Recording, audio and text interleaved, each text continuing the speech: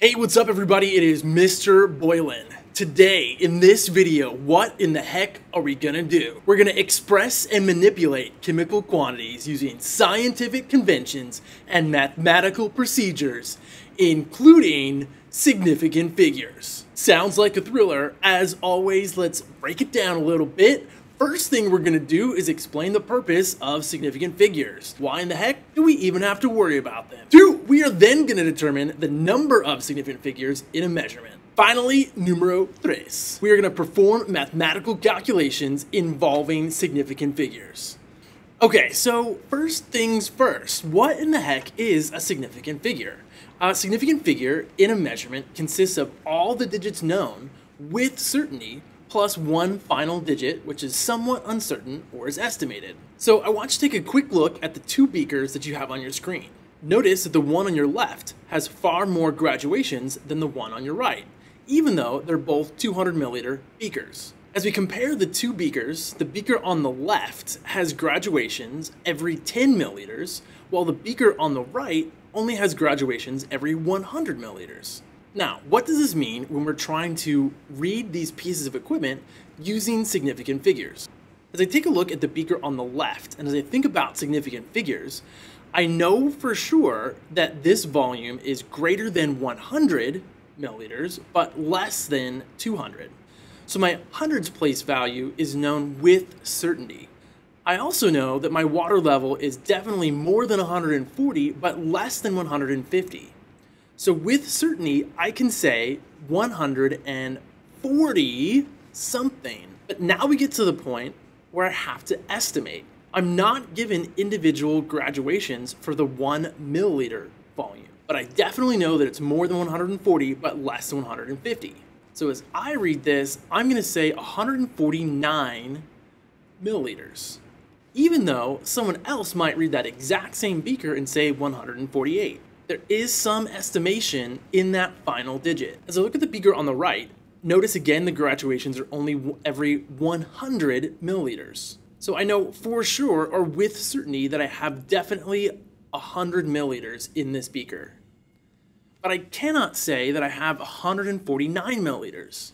The level of precision in this beaker is not as good. Here I have to estimate the tens place. So I'm going to say it's about 150 milliliters. Boom. Okay, so there are your two beakers, each of them read using significant figures based on the graduations that each of them have. Okay, so as we think about the purpose of significant figures, it's really going to tell us how precise the piece of equipment is that we're using in our lab. The next thing we need to do is determine the number of significant figures in a measurement. We're not always going to be able to do a lab, or maybe we're trying to interpret the data from someone else. How can we look at their measurements and tell how precise their equipment was? Okay, so as we try to determine the number of significant figures in a measurement, it's just a series of rules. Rule number 1, all non-zero digits are significant. 1, 2, 3, 4, 5, 6, 7, 8, 9. If it's not a zero, it has to have been measured and therefore is significant. Okay, easy enough, but things get tricky when we start having zeros. Your second rule of Fig Club is to look for zeros between non-zero digits. That means they must also have been measured and therefore they are also significant. Rule number 3. Look for a decimal point. If there is a decimal point, your next step is to count all the zeros to the right of the last non-zero. That decimal point is going to indicate that those zeros have also been measured and are therefore significant. If there is no decimal point, you reach the total number of significant figures one step sooner. Okay, so this is something that just takes a little bit of practice. We're going to run through a couple of examples right here. As you take a look at the first measurement, we've got 328 milliliters. First rule of Fig Club, look for non-zero digits. Anything that is not a zero is significant. In this case, all 3 digits are significant. The 3, the 2, and the 8 aren't zeros. That means they must have been measured. But let's work through all the rules. Rule number 2, look for zeros between non-zeros. Don't have to worry about it here. Rule number 3, look for a decimal point. There is no decimal point, so we're gonna get there one step quicker. Our total number of sig figs here, 3 plus 0, 3 significant figures. Each of the measurements, the 3, the 2 and the 8 is significant.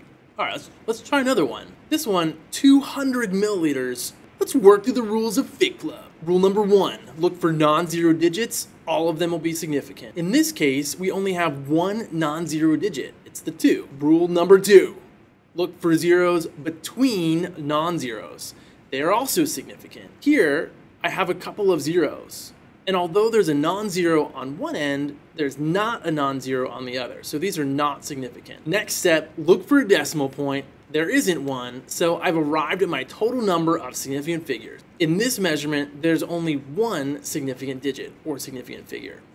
It's the 2. All right, let's try 200 decimal point milliliters. Working through the rules of Fig Club one more time, look for non-zero digits.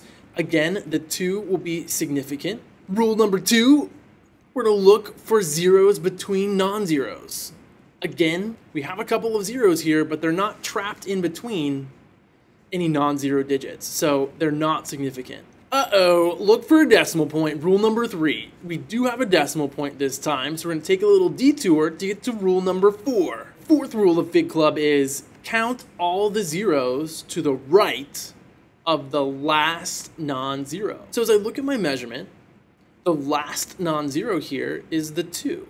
I have to count all of the zeros to the right of that. In this case, this 0 and this 0. So both of these zeros are significant using that fourth rule. So we arrive at our total number of significant digits. In this case, there are 3 significant figures. So just the addition of that decimal point tells me something about the precision of the piece of equipment that this chemist used to make that measurement. Okay, last example here, 109.0 milliliters. We're going to take a look here. Rule number 1, look for non-zero digits. In this case, the 1 and the 9. We have 2 significant digits so far. Second rule of Fig Club, look for zeros between non-zeros. In this case, we have 2 zeros. I am going to count the 0 here between the 1 and the 9, indicating that it has been measured with certainty. Third rule of Fig Club is look for a decimal point.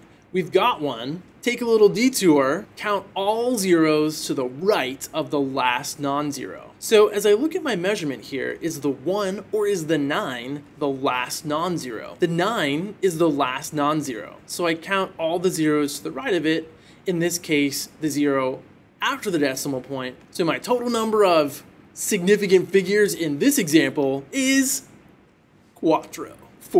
Just kidding, one more example, 0.010 milliliters. How many significant figures? First rule of Fig Club is look for non-zero digits. The 1. So we've got 1 sig fig so far. Second rule of Fig Club, look for zeros between non-zeros. I've got a bunch of zeros here, but none of them are wedged in between 2 non-zero digits. None of those zeros are significant using the second rule of Fig Club. Third rule, look for a decimal point. We've got one. Fourth rule of Fig Club, count all zeros to the right of the last non-zero. Again, in this case, I only have one non-zero digit, but I'm only going to count the zeros to the right of it. These zeros are just placeholders. So as I look for the total number of significant digits in this measurement, it is in fact 2 sig figs.